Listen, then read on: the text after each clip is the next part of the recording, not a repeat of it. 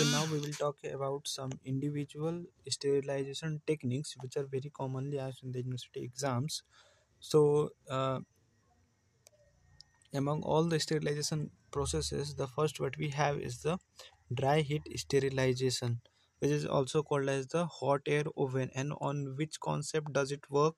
So this hot air oven works on the concept of dry heat sterilization. Okay, so this acts on a concept of dry heat sterilization. So first we have to give the introduction. So in introduction you can write that this is a physical method which works on the concept of the dry heat sterilization, and this is used for the materials which may get damaged by the moist heat and which are impermeable to moist heat. So generally we prefer the autoclave, which is a moist heat technique for sterilization, but in certain instruments or certain materials where the moist heat may be damaging to that product or that instrument, and if the product or the material is impermeable to moist heat, then we have to use this hot air oven method, which is equally uh, effective in sterilizing the material or the instrument. So the materials which are sterilized by this hot air oven methods should have this criteria. Okay, those no, who are or which are damaged by the moist heat, and those which are impermeable to moist heat are sterilized by this hot air oven method.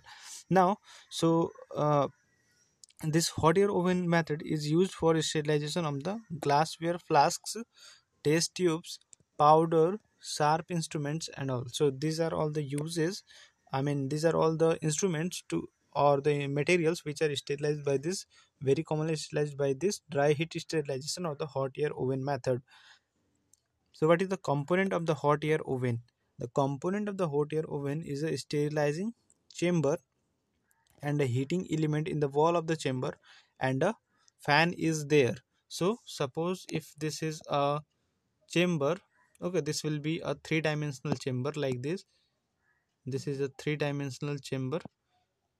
It looks like somewhat like this, and in the walls, in all the walls, it has got it has got some electrical wiring. Okay, in all the how many walls? Six walls are there. So in all the six walls there is heating element in the wall of the chamber, and inside the and in the chamber there are many partitions made like this, and there are also some fans which can distribute the hot air throughout the chamber. Okay, so this is the component, these are the components of the dry heat sterilizer or the hot air oven. Sterilizing chamber is there, heating electrical elements are there in the wall of the chamber, and a fan is there to distribute the hot air throughout the chamber. Now the principle, we all know that the principle is a dry heat method. So the principle is that the dry heat causes denaturation of the proteins and oxidative damage of the cell constituents. So by this method it destroys the organisms. What is the mechanism of working of this hot air sterilizer? So the mechanism of working is that the heating element is heated by electricity. We know that the heating element is throughout implanted in the walls of the chamber. So when electricity is supplied, the heating element gets heated, and therefore the air which is inside the chamber also gets heated. Then we have fan also inside that fan eventually or evenly distributes the hot air throughout the chamber. As a result, equal temperature occurs everywhere in every corner of the chamber, and whatever substance or material or instrument kept inside the chamber, that will be sterilized. So by the oxidative damage to the organisms over the surface of materials or the instruments, those organisms are killed on those surfaces and the material is sterilized. So for this method, or for this way or technique of sterilizing the objects or the instruments, we have got three cycles. Any one of them we can use. So if we are operating this system at 170 degree, then we have to run it for 1 hour. Okay, if we are using 160 degrees centigrade, then we have to run it for 2 hours, and if we are using the 150 degrees centigrade, then we have to run it for 2.5 hours. So this is the variation in the temperature and the time. Okay, any one of these three can be used. Like if we want to do it quickly, then we have to keep the instrument at 170 degree for 1 hour. If we have time, then we will keep it at 150 degree for 2.5 hours. So based on that, we can use any one of this cycle. Now coming to the advantage and disadvantage of this hot air oven method. The advantage of the hot air oven method, that there is no harm to environment.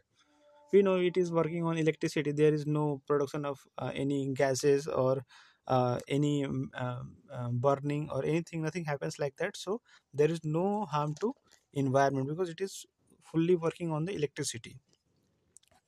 Again, there is low cost because all the components are very easily available, so cost is very low for preparation or for making such types of instruments. Then it is non corrosive for metals. Again, here we do not have moist, any type of moist is not there. It is purely using dry heat, so there is no corrosiveness for metal. Okay, metals are not corroded here. Again, the disadvantage of this method is that it is using very high temperature. See here, 170 degree, 160 or 150, these are very high temperature, and these temperatures are sometimes not suitable for certain materials, certain plastic materials or certain similar substances. So in those cases, we cannot use this hot air oven method for sterilization technique. Okay, now we have to know whether the sterilizing machine is working proper or not. Okay, so we have to use the sterilization control.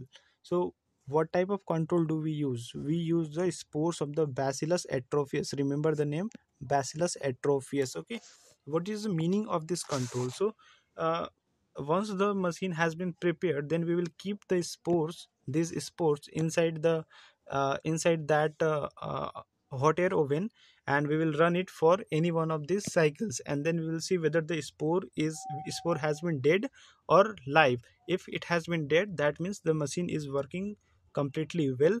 If the spores are live, then we can say that the machine is not working up to the point. So in that case, we have to modify the machine. Okay, modify the hot air oven. So that's why it is used as, that's how it is used as a control in case of in case of hot air oven.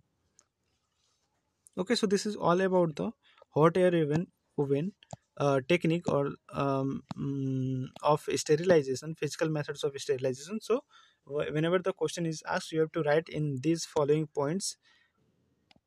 That's all about the hot air oven.